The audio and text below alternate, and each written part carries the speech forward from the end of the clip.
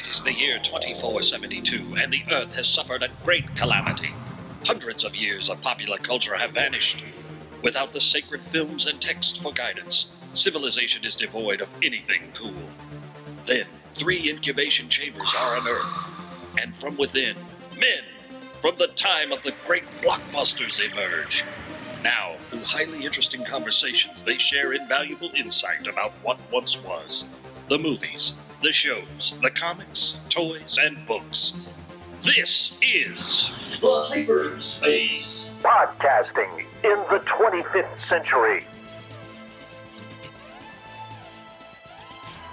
Welcome in, podcast pioneers, to the Hyperspace Podcasting in the 25th century. The interwebs first, and yes, still only podcast that we know about.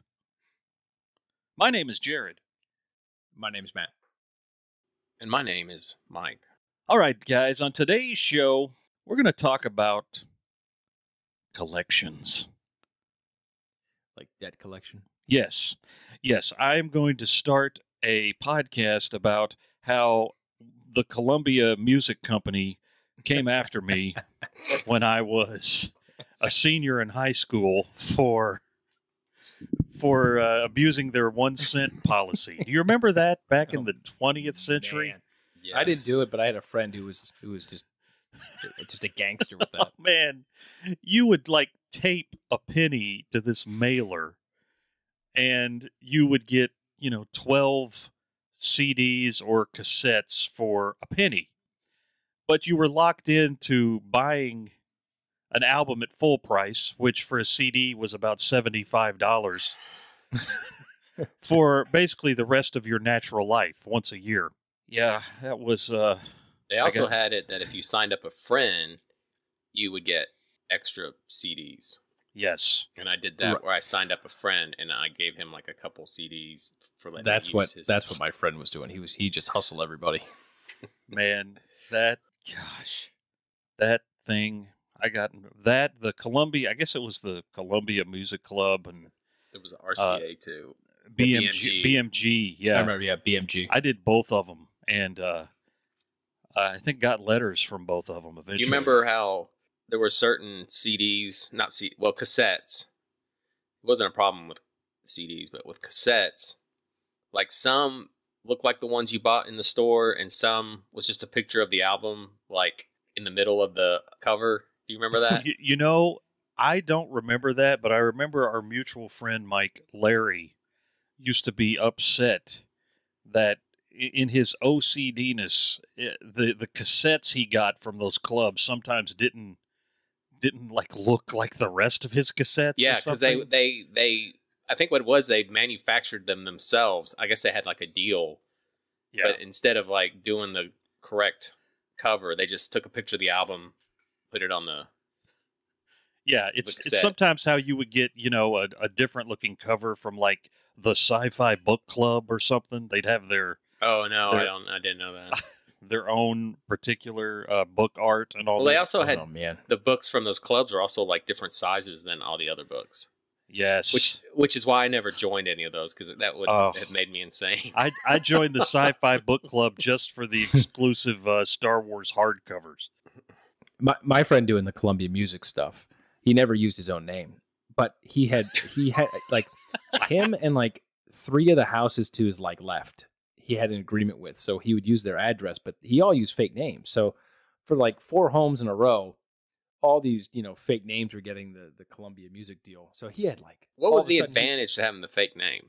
It just, they couldn't say it's him. It's like, well, who the hell is Gregor P. Urine or whoever his name is.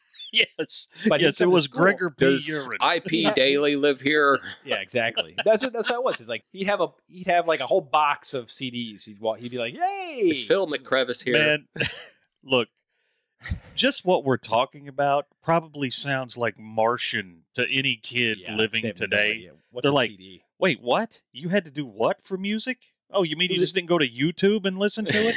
It came in the mail. It was work, folks. And then for the dedicated fans, you had to track down the singles. And the bands I listened to, they were usually overseas singles. And Singles, man. Like yes, the CD singles. The heavy metal magazines had like the page where you would see like running free single. That's awesome. I don't have that. And then you'd order it. And once again, all that stuff on the internet. I will still go down rabbit holes sometimes because, like Mike was saying, the Beastie Boys they have countless EPs and CD singles out there that I don't even know. I don't even know they exist yet, but I will find them and occasionally, go down an eBay rabbit hole looking for some, and then I'll have to stop and say, no, I can't.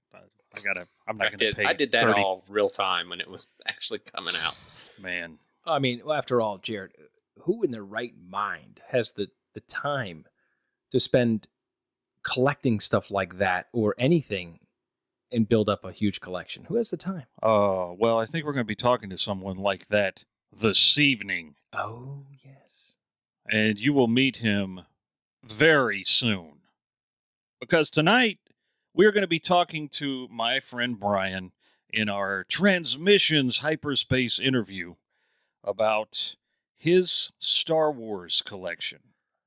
And guys, for those of you who don't usually listen to the show on YouTube, there is going to be a visual element to it this week, not just our super shiny animation that we usually do.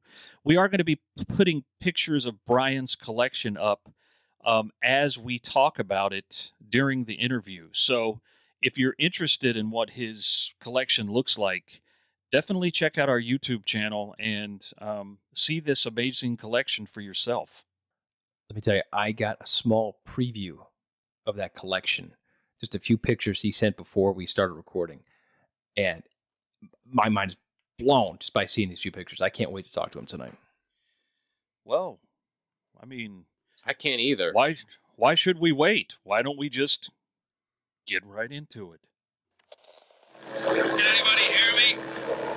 We found something. Transmissions. The hyperspace interview. Transmission commencing.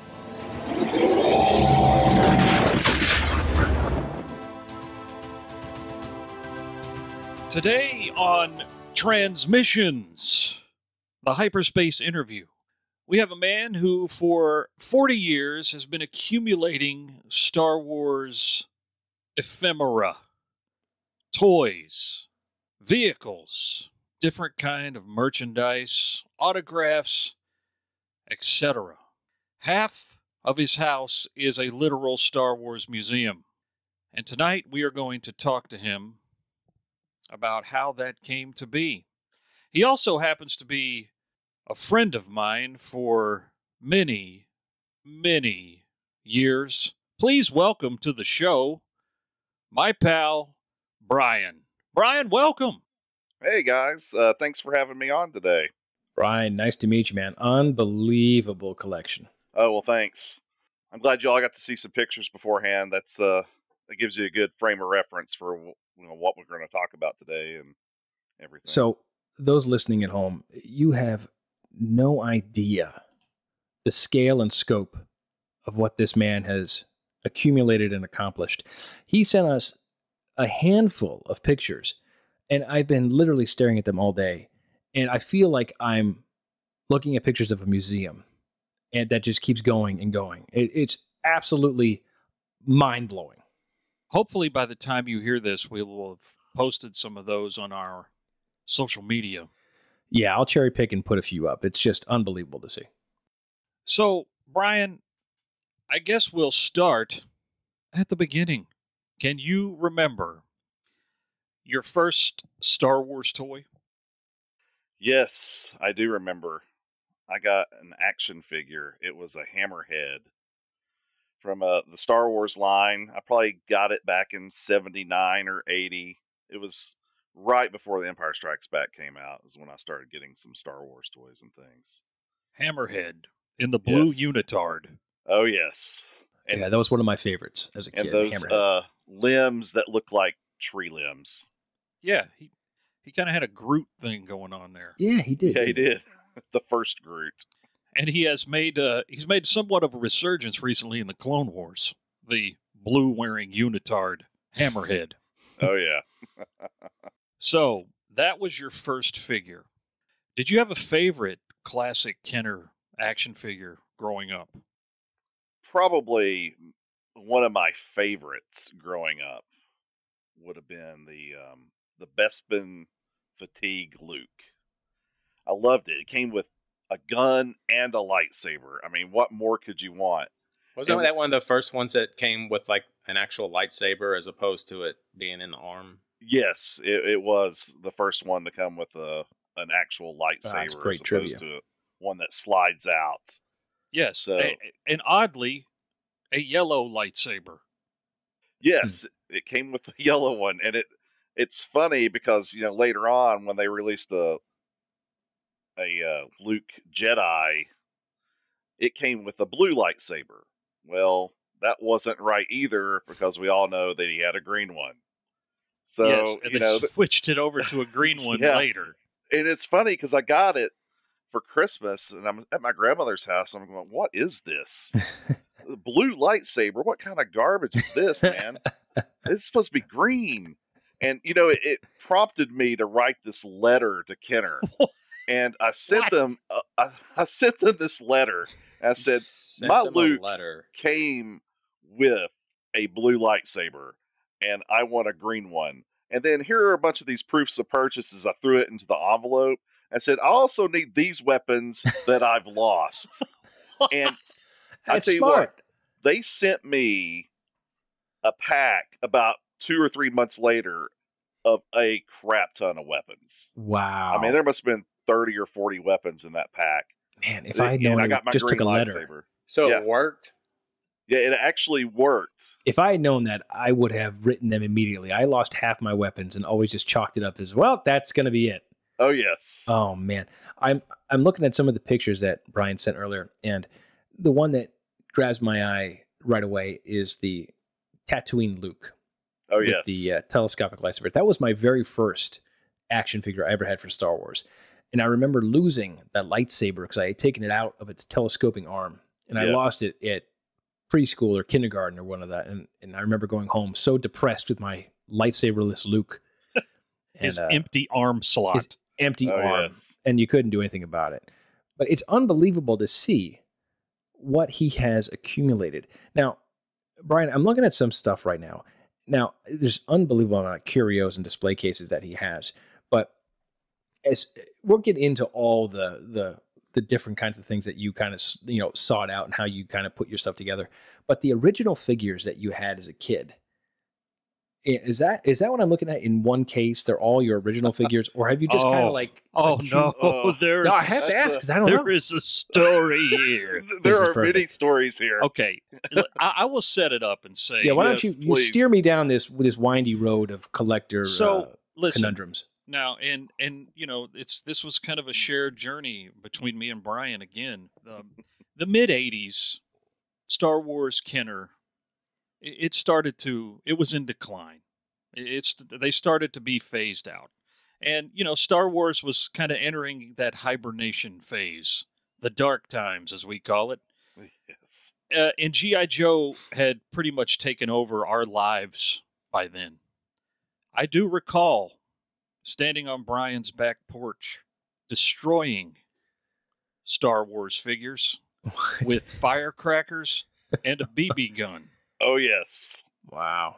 Yes. As a matter of fact, there are two major destructive moments that just stick out in my mind in relation to Star Wars figures.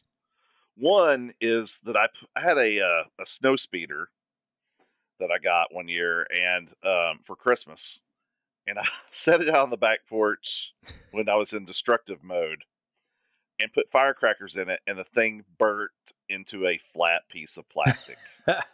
It was just black charred plastic.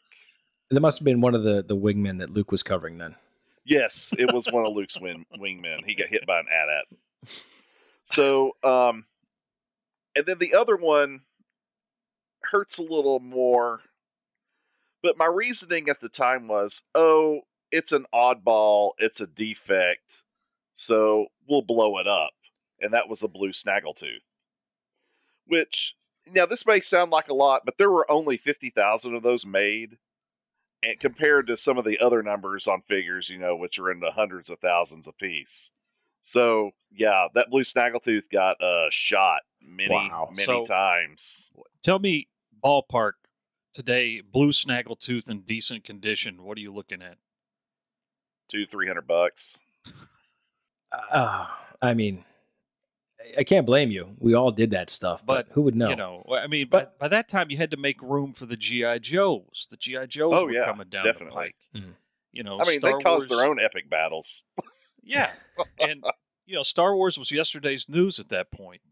How about we take a leap forward? Well, before we get started there, do you have original figures left in your collection that you can point to and say, those were mine from when I was a kid? That would be really hard. I don't know that I could, to be honest. Do you think you have some knocking around in your collection? I probably do. And I also may have some that aren't in the main display case. They may be in a diorama somewhere or something like that. Okay. So then let me give you a starting point then. At what point in your life did you start to say, I'm going to collect this stuff. I'm actually going to make an active effort to start collecting? Because if you were a kid and you were destroying stuff, I mean, you had fun with it, but it wasn't the world to you. So when did it become the world? Okay. So 25 years ago in 1995, it was kind of early in the year, and my sister's boyfriend, John, was hanging out over here, and we got to talking. I don't know if he was waiting on her to get home or something. And we hadn't really done much together or anything. We occasionally just passed each other in the hallway at the house and said, hey, or whatever. And that was about it. And we got to talking, and he's like, do you have any old Star Wars toys? And I was like, yeah, I've got some of those. He goes, will you sell them to me? And I was like, I got to thinking, I'm like, no. And he goes, well, why don't you start collecting? Let's go dig them out. And so I dug them out, and I had 60 or 70 figures that I didn't destroy. I was actually pretty particular about destroying figures. I tried to, except for that blue snaggletooth, I tried to keep one of each. So it was really just duplicates and stuff that I was blowing up. And we started going through some stuff. And what's funny is just a few months before, I'd gotten rid of some vintage boxes and things that some ships came in, and a couple of play sets and things, but which kind of hurt, because later down the road I had to get those things again. But rebuy them. Yeah, rebuy. But no, it touched off something in me, and I was just like, man, we just got to go with this. And John and I started searching the Southeast for Star Wars toys. That's now, was really this how it all began. Was this before eBay? Yeah, this is right before eBay. As a matter of fact, the first carded figure purchase I made was this. It was a Vader on a Return of the Jedi card in like an alternate pose, and I got it at a garage sale for like $15.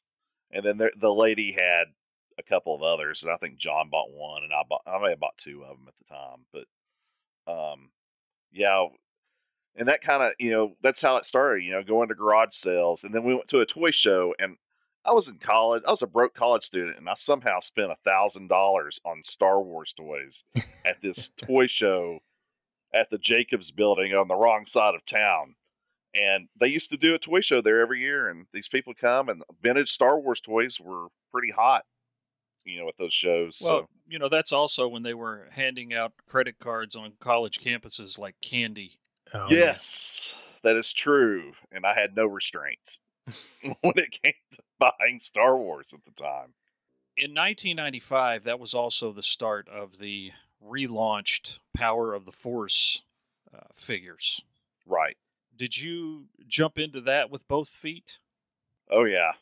Both feet. I collected, I've got all those, and they weren't actually very good sculpts. They had all these guys all jacked up like they were He-Man. They were smaller, the same scale as the vintage figures, but they were jacked up. I remember the Luke specifically had the big pectorials. Yeah, yeah. They were jacked up like He-Man or something. And the big V-net, the V-net shorty robe. Oh, yeah. Yeah, it was just like... Yeah, he was busting out of that thing. And Han, too, like his shirt was all around his biceps and everything. It's Man, like, what's happening here? It was completely ridiculous, those figures. But, man, I was like, all right, we got some new Star Wars figures. Let's get them all, you know? And it's been kind of chaos ever since in buying. I don't have everything that has come out over the last 25 years, but boy, I probably got about 90% of it as far as action figures are concerned, or more. So. It's amazing. Have you ever had this entire collection appraised? I've done my own appraisal of it. I mean, the thing is, you know, my insurance company wanted to, you know, send somebody out here to appraise it, and then do like a extra rider on my insurance, and I was like, who are they going to send? Because I mean, I'm as qualified as any of these fools to do this. So I ended up when I went with a collectible insurance company, and they just let me put my own valuation on it. So.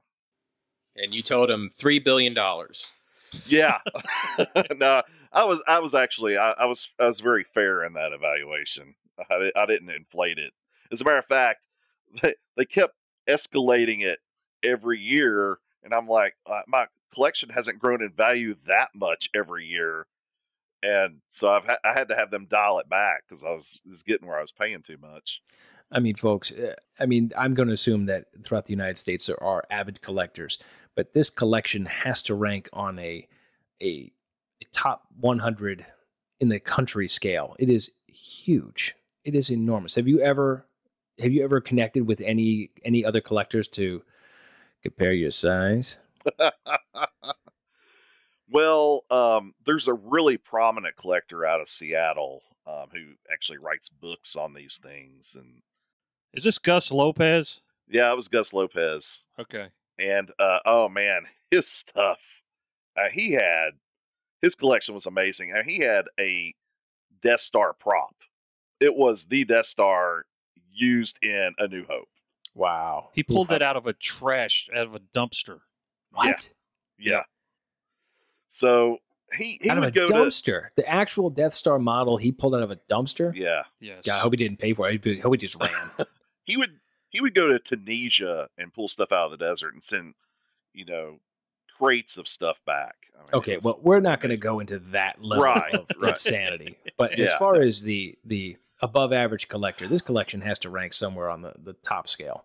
Yeah, it's a pretty decent sized collection. I know people that probably have more new stuff, and there's some people that I know that have more vintage stuff, but I'd say the vintage side of it's pretty good, you know, as far as, you know, that's concerned. I don't want to blow it out of proportion.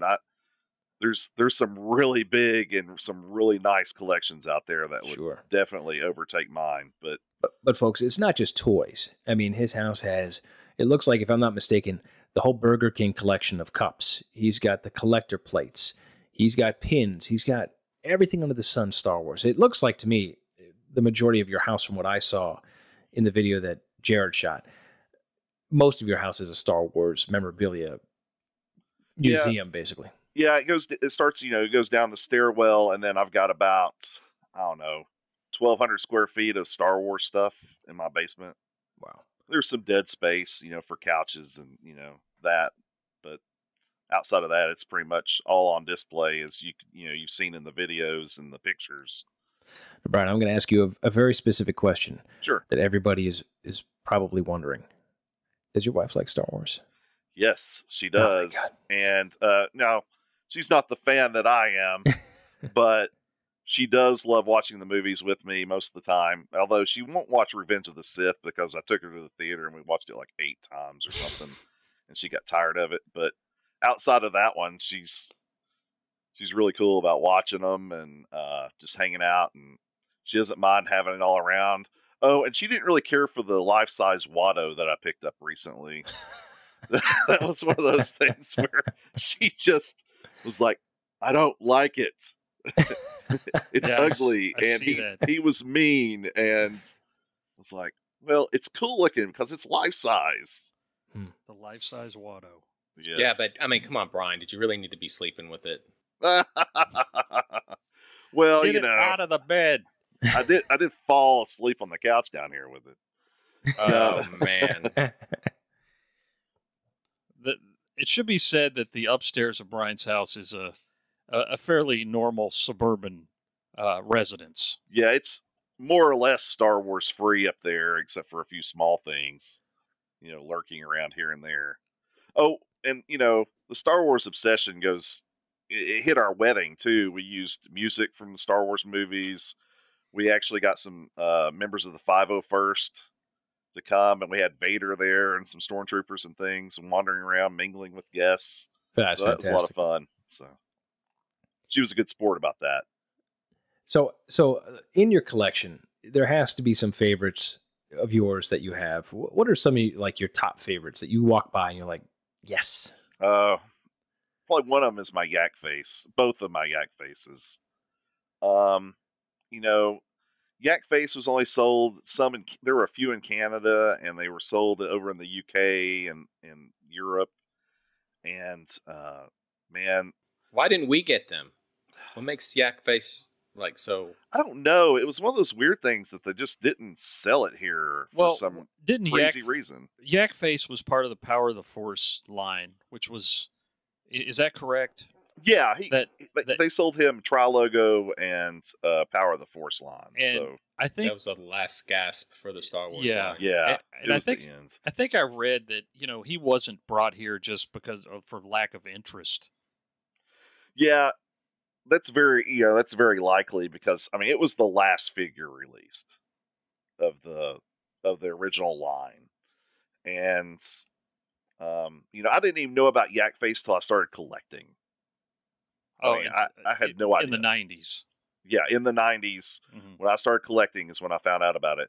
And I really, the Power of the Force line, I remember going to KB Toys and, Toys R Us, and you'd see these, big metal bins, and they'd be filled up with Star Wars figures that were all Power of the Force, and they all had the little coin and everything. Well, the joke's on us, the people that didn't buy them, because those are some of the most valuable figures in the entire line, outside of the original 12. And in those discount bins, they were like $1. Yeah. Or something. Yeah, a $3 or $4 figure was like $1. I would. Oh my God. I would walk by those on my way to the G.I. Joe section. Yes, I did that too. I only bought one of those, and it was a Han Carbonite, and I lost the block, but I still had the Han. Okay. So, what about the coin? I lost the coin too. And you call yourself a collector? I think this is over. This conversation's over. We see here there's a lot of new stuff, and I'd like your opinion, because as a collector, what is really what has engaged you from the new stuff? Obviously the vintage stuff from the 70s and 80s, that's always gonna, that holds a special place in our hearts, obviously. But for you as a collector, what has impressed you from the stuff post 95 to 2020? Of the last probably 10 years or so, Hasbro has put out a vintage collection. And these figures are generally articulated more. And then they have the vintage style packaging, which just appeals to my senses, because I always felt like Star Wars should have always been packaged that way. I felt like they should never have changed it, that everything should have been done that way. And that may seem a little weird and not with the times, but it's so iconic, and it looks so clean compared to some of this packaging and stuff, that I really love it. And one of the coolest things that they've come out with, and it arrived last year, but it was a crowdfunding exercise by Hasbro through their HasLab arm, was the Jabba sail barge. That thing, is 3 or 4 feet long, houses 125, 30 figures.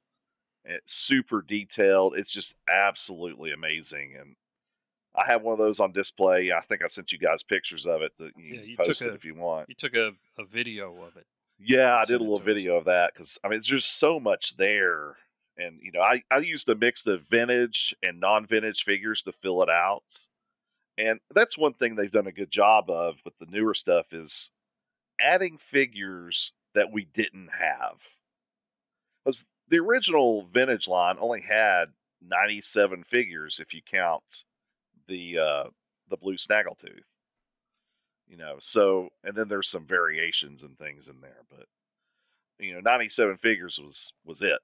So, it's kind of nice. There's a lot of, figures they could fill out with. I remember when they released Tarkin in the 90s. That was a big deal. That was a huge deal. Because it was like, finally, we're getting a Tarkin.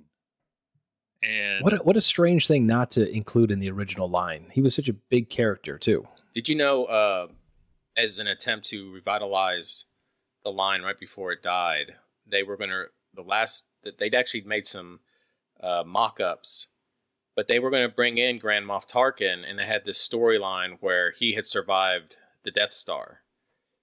And it was going to be Tarkin and some new vehicles and stuff. It didn't get past prototype because this was like, I guess it was right around Power of the Force, and I guess so it never got to production. But we almost did get a Tarkin out of that original line, but they killed the line altogether. I thought that was an interesting idea. They tried to incorporate a new story to continue, because I guess that was one of the reasons that the figure line died was, you had 3 movies and that was it. Yeah, and Lucas wasn't going to just jump into another. He wasn't making any more for a while, and that's kind of, I could understand how that would be rough on Kenner's business model. Yeah, and then, they came out with those droids and Ewoks cartoons as a way to try to resuscitate some of the toy sales and things, but they didn't really match the previous figure. I know that when they released Boba Fett, that was the only one they took, like the original Boba Fett figure and jammed it in a package.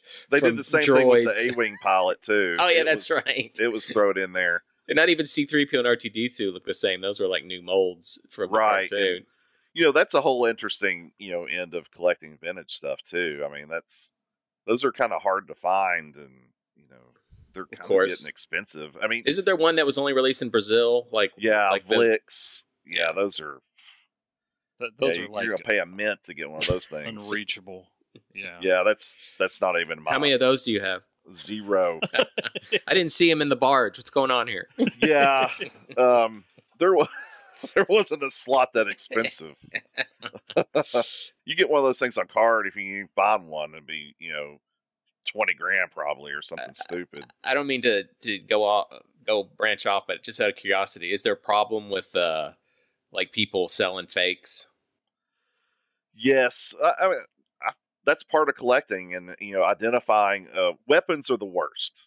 People trying to sell fake weapons, and I imagine that'd be pretty easy to slip through, wouldn't it? It is if your eye's not trained for it, and one of the things, most of there's like a float test, to see if weapons will float or not, and then there's you can look at them sometimes.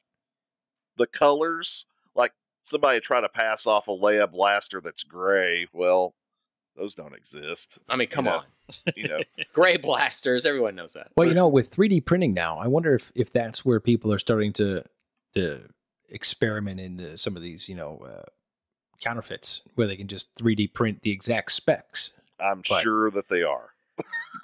But man, that would open up a whole new deal. But you still have, density issues with the plastic and just how they look. It's really, the coloring of them and those sorts of things. I mean, and there's websites out there. There's the Imperial Gunnery that is dedicated to ferreting out fakes by having a database of all these pictures of weapons and what they should look like. And then fakes next to them show what they shouldn't look like. And do you have pictures of bodies of people who tried to sell some fakes? Yeah, I got a couple buried out in my backyard. So I see in this vast collection, you have a lot of boxed figures, it looks like. Have these been Yes. sent off and certified? Of the wall, probably about half of them. I think I have over 200 mint on card figures, and the wall there's over 130 on the wall, and probably about 65 or 70 of those have been graded. The rest of them, I just put them in acrylic so it would look nice. So you can buy these acrylic cases, and they just have a little sliding bottom, and you put the thing in there, and there it is. But it makes for a really nice display, and the wall is one of these things that John and I aspired to when we were starting to collect. And the wall is considered to be one of each figure on card. So From the vintage line, and there are multiples of some figures on mine. I don't know if you saw the Darth Vader picture where you have, Vader on a Star Wars card and an Empire card and a Jedi card, and then another pose on a Jedi card, and then a tri-logo card that's from the UK or from Europe, and then a Power of the Force card, the one with the coin. So, I've actually got a full run of Vader figures, and I kind of made it a point to get those because I just always liked that figure. And, Yeah, they never changed that mold, did they? No, they didn't. They just left it. The only difference on it is, there's a Darth Vader floating around in the Atlantic Ocean. There's probably more than one. from Mike. Was that? I remember you told that story on a podcast last year. That was your Vader just got swept out to sea by your dumb friend. Yeah, he had like 3 seconds in his hand, and then he let it go. Oh, man. I'm watching his sail barge video right now. Was that a Raiders Golden Idol I saw in there? Yes, that is. That is. I found that somewhere, and I just threw it in there. I thought, oh, this will be fun. And the crate that's in there, and a couple of oddball things, a couple little Easter eggs to see when you're watching that video. So, what would be your favorite piece that is like Kenner figure related in your collection? There's probably more than one. It could be an autograph or a poster or... Yeah, there's actually a few things. I really like my Lego Death Star. I think that's a really cool toy. Oh, it's outrageous. That detail's sick. Yeah, and then the Star Destroyer too. Both of those are just outstanding. And I've got the Falcon, but I haven't put it together yet. It's just sitting there in a box for the last 2 years. But there's a couple of things. I've got a Jedi poster that has a lot of autographs on it. Mark Hamill, Carrie Fisher, Billy D. Williams, Warwick Davis, Peter Mayhew, Kenny Baker, all these guys, that play these iconic characters. And Did you get it from them personally? Yes. All those guys I met to get that poster signed, which is really cool. And then a couple years ago, I picked up some one-sheets, theatrical one-sheets for re-releases of Jedi Empire and A New Hope. And The New Hope has actually a little banner across the bottom of it that says Revenge of the Jedi on it, because it was a promo before Jedi came out. So that was kind of neat. But they're all re-release posters that were, early re-release posters from the early 80s. And they all have the proper markings and stuff. I mean, they're legitimate theatrical one sheets that I picked up from this lady. And then I have just a regular Empire poster signed by Irving Kershner, which that's one of my favorites. Yeah, Brian got me an Irving Kershner autograph too. That's right. Yeah. Yeah. And it was personalized to me, which was pretty awesome. Yeah. And, director of my favorite Star Wars movie. That was, and the fact that he's no longer with us is pretty awesome. Yeah. I really like that, that just the fact that he got to meet the director of probably the greatest Star Wars movie is just, that was so cool. So, Brian, which toys do you think were from the original movies your favorite? Do you think was it A New Hope? Was it Empire? Or was it Jedi that you liked the best?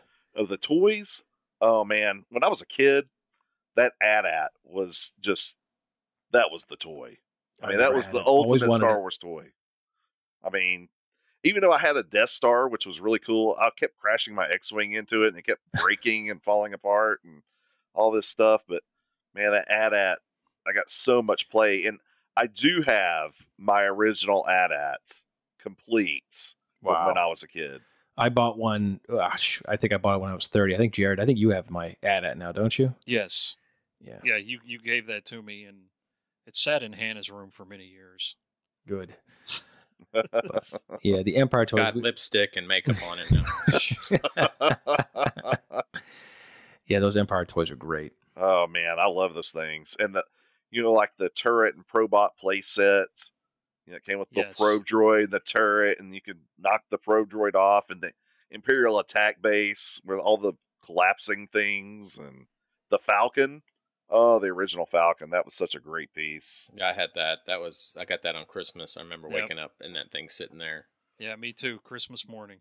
They used the mold for that till they broke it. They literally broke the mold when they were doing the more modern run, and they had to redo the Falcon completely. And they did one which is a fantastic toy, the Legacy Falcon, and it's huge. Yeah, it's the big one, right? Oh man, it's awesome. Isn't it to scale with the figures, like actual? Yeah, it's a little more to scale. You can actually has 4 cockpit places instead of 2, and there's all kinds of little chambers and stuff inside of it. Did you ever wonder what was behind that cardboard wall in the Falcon? Did you always want to get plastic, in there? Man. What's in there? I didn't ever dig mine out, but yeah. I think that's where Han and Leia were doing it. Doing what? Making sparks. Yeah, exactly. Well, the sure, Leo. Sure, Leia. And didn't you help our friend Charlie, who we've also heard on the podcast? He reached out to you to help complete one of his Falcons that he had, one of those big. Yeah, Falcons. Actually, I got him the shell. Okay. The shell for it. Yeah. Nice. And it was missing the escape pod and some pieces and stuff, but I think he was going to 3D print some of that and like some landing gear. I found some landing gear too at one point. But that Falcon is really a cool toy. And yeah, it's got the ramp that comes down automatically with the lights and the sounds. And that's my favorite feature on that thing. One of my favorite things was I was over at your house when Hannah was very young.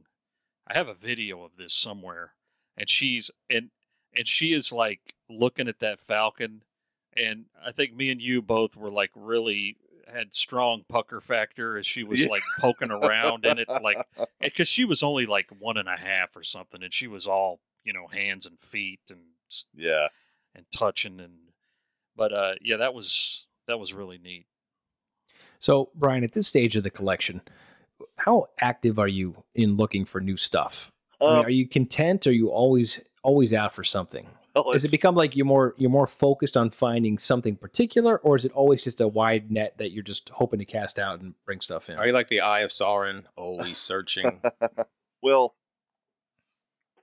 the search thing is weird. I'm on and off with it. It's like I'm always on. It's always in the back of my mind, but sometimes I'm more active than others. And right now I'm kind of in a down phase with all the social distancing and things that are going on. There's not many garage sales to go hit or anything like that, and I don't like buying off of eBay a whole lot. And then there's this other factor of, as far as vintage stuff is concerned, I've gotten to the point where there's not a whole lot that I feel like I need. There's a few things here and there, and I don't want to go down this rabbit trail of, I want to get that. It's $700-800, and then, wait, I like this too. It's $1,000. And it can just add up really fast, and I'm just trying to stay out of that right now. trying to check myself a little bit. But as far as the spending is concerned, and also like to have a little bit of money stashed for collections, because what'll happen is this has happened a few times to me where somebody will contact me out of the blue. Like my dad, he had a guy that he knew that lived in a town near here, and he has a Star Wars collection and he's wanting to sell it. And I, here's his number, give him a call. And I go and I, spend $1,000, buying Star Wars toys off this guy. And then, when that happens, I have some rules about buying collections. I have to be able to fund it with what I buy. So, basically what that means is I'll keep some of it, but whatever I keep, I've got to be able to pay for it, by selling some of the other stuff. And usually I don't sell stuff that I don't have already. I'll keep all the stuff I don't have, but then I'll take everything else. But I bought a truckload. It was a truckload I bought from this guy. And there's a lady in Cookeville that I've bought, stuff from a couple of times. I've probably bought over 70 carded figures from her, vintage, and kept a bunch of them and sold a bunch of them. Make my Have money you ever back. been out somewhere and unexpectedly found something that was like, you were like, oh my gosh? I've got 2 stories that would fit that bill really well. There was this, I went to Bag a Bargain, which was something put on by some girls club here in town, but it's like a rummage sale type thing. And they had one of these Legacy Falcons there, and I bought it. I saw it and it was $5 and I bought it, which is super cheap. Yeah. For the big $5? Falcon. Yeah. I was like, oh man, I'm Was grabbing it this complete? thing. It was mostly complete. I mean, it had almost everything. It was actually really nice shape. I'm like, who gave this up? Well, I got home and my friend Jennifer, who had gone to that event with me, we were sitting there and I was, oh yeah, let's check out this Falcon. And so I'm pulling it apart, checking what pieces are here missing or It there. had gold bars in it. Close. It had a vintage blue snaggletooth in it. Oh, No wow. way. Yeah. It was in the car, like in a hidden compartment. They have like a in there. BB mark in its forehead. No, this one was actually pretty nice. Where was Wow. it? Where was it at? It was in like a hidden compartment in the Falcon. You Wow. knew you lost your mind right there, didn't you? I did. What is that thing? Absolutely lost it. What does a blue snaggletooth sell for? $200 to $300. Holy cow. You paid $5 for that Falcon. Yeah, I sold the Falcon for like 50 later. Before they started going really high. And I remember seeing those in Walmart on clearance because I don't think they sold that well when they first came out. they were $150 out of the gate. I mean, I bought mine at Toys R Us, and I ended up with I got a pretty good deal on mine because they gave me all these discounts and stuff because I was really nice to the cashier and nobody had been nice to her that night. It was like when they released a bunch of Clone Wars stuff and that Falcon came out that night too. It was a midnight thing, and I think some people were rude to her, and I was super nice, and she just gave me every discount possible. I think I got that for like 30% off or something. It was Wow. Yeah, on opening night. So Hear that, folks? Being nice pays. yeah, and then the other one was I was at a garage sale, and I'll frequently ask if they have any old Star Wars toys. And, you get a lot of, yeah, I've got some, but I'm not selling them. Yeah, are you displaying them? No, I'm not doing that. I'll just have them in a box somewhere. And I'm like, come on. This one guy, I asked him, after asking his wife, his wife was like, no, we don't have any of that.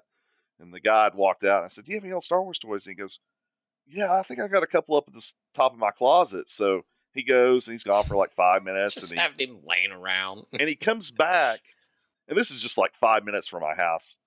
He comes back with this baggie, and I see a figure in it or something, and it has like the card backs in it. Well, turns out all these figures were attached to the card, so they were all mint on card figures as they were sold originally, and one of them was a 12-back Chewbacca.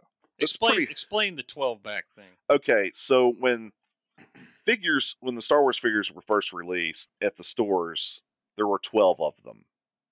And so a 12-back had the 12 figures listed on the back of the card. And then, it goes on. Then there was a 20 back and a 21 back and a 32 back, and it goes on and on and on and on. Till they, got to the end. Well, this guy had let's see, I think it was a Power of the Force B-Wing pilot, which isn't that great, and a Return of the Jedi Leia battle poncho, and they had this 12-back Chewie. So I offered the guy $50. He said, deal. I took him and got out of there as fast as I could. Because that Chewie, he was $400 or $500. Wow, that's amazing. And then, I got it graded, and it graded out pretty decent. So, it's probably $1,000 figure. Wow, picking through the diamonds in the rough there. Yeah, no kidding. I just found my Chewbacca from when I was a kid. He was in a box. I had moved recently, and he was stuffed in the bottom of a box, just sitting there with his arms like this. I'm like, that's Chewie. That was my Chewie I had when I was a kid. Real quick, but you mentioned how you turn over some of your collection to fund expanding the collection. Yeah. Was there anything you gave up where you're like, you sold it and you regret it, or you're like, it was tough to give up, but you did it?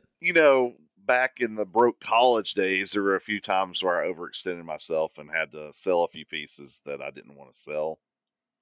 But not in recent memory.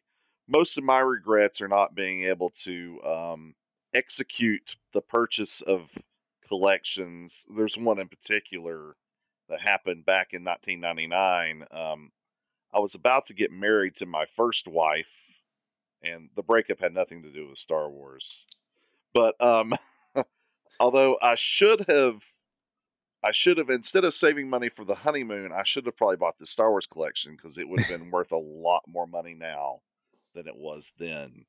I had $4,000 or $5,000, and this guy offered to sell me his collection for about $3,000, and he had probably, I don't know, 70 or 80 carded figures, but he also had, I think, 3 Star Wars carded Boba Fett's, which each go for probably $2,000 to $5,000 a piece, depending on the condition and things. And he had a bunch of 12 backs.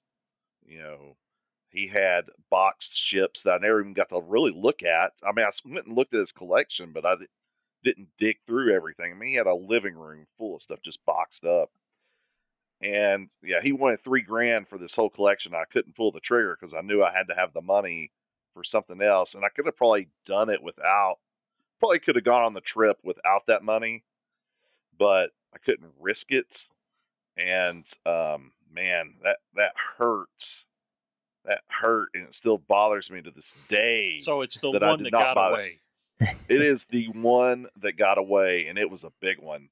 I still don't have a Boba Fett on a Star Wars card because I won't spend that much money on one figure. So, well, as a special treat for joining us today, we got you one. Yeah, right. A picture of one, right? Yeah. I printed it out, and I do have the card back though for one.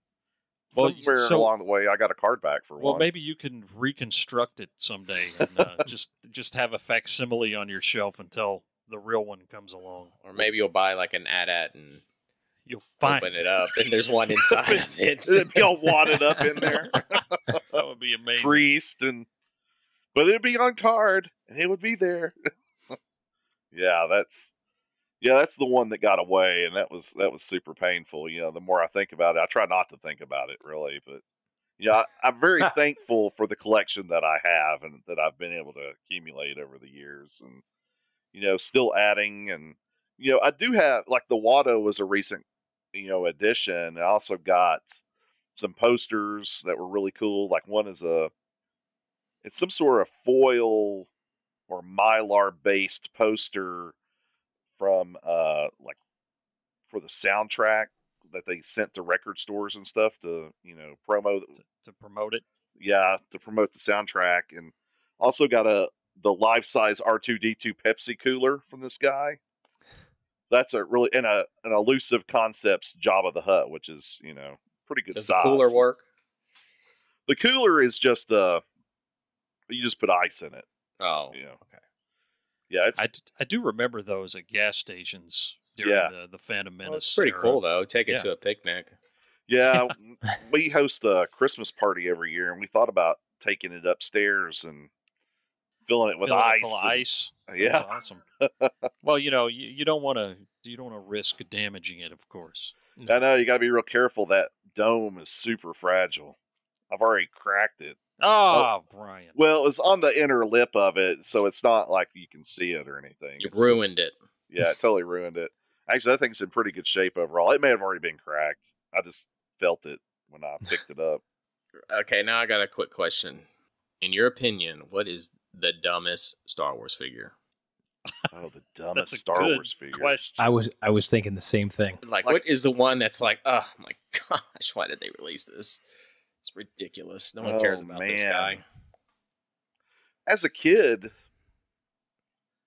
Now, as an adult, because as an adult, your perspective is different from a kid. Kid, you Right. think like, characters are like, Princess Leia. Who cares about Princess Leia? Well, no, as a kid, I thought like the Rancor Keeper was kind of dumb. Wow, really? Who wants this big fat guy? Yeah, that's true though. I mean, he's in it for 3 seconds. How are you gonna Right. play with them? Like, well, we're on Endor. How did Rancor that- guy's with us? How did they figure that guy, but not Tarkin? Exactly. That's No exactly what I was kidding. thinking. Yeah. But as far as like modern stuff, I mean, there's not been any that just bother me off the top of my head. So, that just drive me nuts. Did Laura Dern, purple hair, get a figure?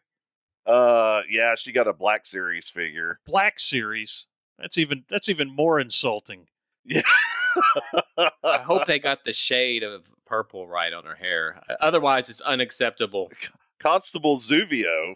That's one. Constable That's a Zuvio. waste of Constable waste of Zuvio. space. Who is That- like- that? Exactly. He never was- was in the movie. He was the first figure released. He was like, wasn't he released like an early bird type of deal for The Force Awakens? Yeah, maybe. I don't remember. And then he swung from the pegs, as they say, for years afterwards. What did he look like? Did he have like what was that character? Who did he was have a that? dome helmet on or He something? had like Yeah. a wide brim sombrero yeah, looking. he wasn't hat. even in the movie. No, he wasn't Exactly. in the movie. That's probably the dumbest figure ever made right there. I think one of the things that's cool, like if I was to ever try to collect, I think I would try to just do the vintage because there's a finite number of them. I think Yes. the fact that it's just ever growing, it has to be like frustrating because it's like I will never ever have all of these. It's Yeah. like it's impossible. Like how many different clone troopers are there? Right. There's a bazillion. Now, it's funny, though, you say that about a finite number of vintage figures because while there is a finite number, it feels sometimes like there's not. And what I mean by that is there are collectors out there that they go to these extraordinary lengths to find every different version of a Luke Skywalker. So you got your base, like a farm boy Luke Skywalker. You've got a double telescoping lightsaber. You've got a telescoping lightsaber. You got blonde hair, brown hair, orange hair. Well, then you've got made in Hong Kong, made in Taiwan, made in, wherever. I'm talking about No- a sane collector. Right. Well, yeah, sane collector, yes. But there are people that have gone out there and they're starting to, hunt down all these just little small variants, and it's actually kind of frustrating, when you think about it, because, yeah, I think, okay, the brown hair and the blonde hair Luke thing, I get that. I've got both. I don't have an orange hair Luke. Somebody offered me one. I said, no thanks. I'm not spending that kind of money on I don't something need a like ginger that. Luke. No thanks. Yeah. And, but, and I got my double telescoping Luke, which, I would love to have a double telescoping Kenobi or Vader, but they're, $8 or $9 if you can find one. Wow. And before we wrap it up, I just want to give a little history lesson on Brian's Star Wars museum. His house. Brian actually purchased from his father the house he grew up in, which is where the museum is located. And, as a kid, when I would go to Brian's house, it was the cool, fun house. Because in the basement now, where the museum resides, there was a pool table and an air hockey table. His dad really like pimped it out like an arcade almost. And Brian was the first kid I knew had a 2600. And he's the guy we talked about last year on the podcast who could do the first 2 minutes of Pitfall with his eyes closed and not die. But so, you know, we would play Star Wars at his house for hours and hours, like stay up all night playing Star Wars. So it's interesting when I go back to Tennessee to visit family and friends, and I visit Brian's house. It's the only house, the only residence from my childhood that I can still walk into. You know, it's because, you know, my parents have moved 4 or 5 times. You know, my grandparents have passed away. You know, you just don't, the house you grew up in or houses that you were familiar with as a kid, as you grow up, you know, you really don't see them anymore. But that I can go to Brian's house and it's still like this magical, you know, Star Wars place.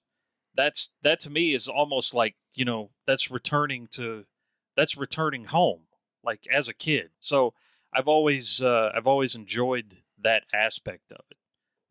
That I can look around his current museum and say, hey, you remember when we used to, you know, set up Hoth base on top of the air hockey table and all that stuff. So it's a lot of fun for me. Well, it must be, because we've talked about how Star Wars feels like your home when you watch, especially the original trilogy. So for Jared, Brian, I'd watch out. He might start putting his overnight bag in your house and just move in. I mean, with that much Star Wars, and so I'm here, I'm moving in. Jared's welcome here anytime. Well, I'm sure Terry would enjoy that occasionally. But yeah, it is to walk into it. I mean, you see the little foyer there with the Imperial cog on the floor and the Bespin lighting scheme. He sets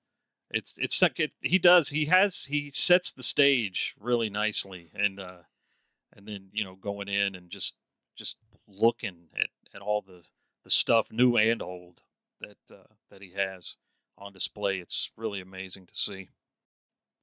Yeah, I mean, these pictures and the videos I've seen are just absolutely amazing. Maybe if I'm lucky someday, I'll be able to journey up to Tennessee and see with my own eyes, because Absolutely. This is unbelievable to see. Yeah, down to Tennessee, journey down to Tennessee. Yeah. Oh yeah, I'm in New York. You're in now, New York. You're not in Florida anymore. Yeah. Hey, anytime. And, you know, Mike's been over here too. He's gotten a little glimpse of it. So Yeah, but then you caught me and chased me out with your gun. yeah, well, you know. Who is that? Seeing collections like this is rare. I mean, this is not my world, and to see something like this really brings me back to when I was a kid, because I remember, like we all used to, you know, I remember looking through like the service merchandise catalog. Oh, yeah. That used to have all the figures set up that you could look at, because we didn't have the internet back then. So this is how we saw our toys, you know, through magazines and newspapers and catalogs. And I would dream about these toys, and I see them now in all these pictures, and it just takes me right back. And Brian, you know, on this podcast, we've discussed Star Wars a lot.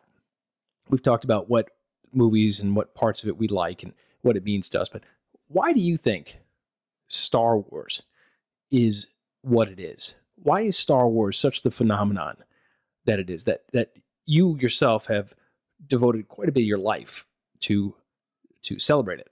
For me, at this age, you know, being in my mid 40s and everything, you know, there's a huge nostalgia effect to it.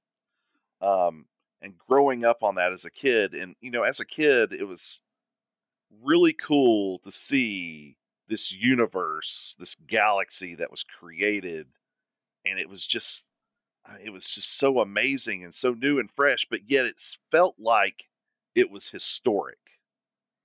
You know, a long time ago in a galaxy far, far away. It made you feel like there was history there and that it could have happened. And then, you know, as a kid, it did happen. And that's what really kind of got me sucked into it. It's almost like it did happen. And, at that age, being, I was 6 when I saw Empire at the theater for the first time. And, I saw A New Hope shortly after that, actually. And I learned that stormtroopers talk, but it was, it was just kind of an interesting thing. But, it just captivated my imagination, at that age. And the toys, I had toys before I ever saw a movie.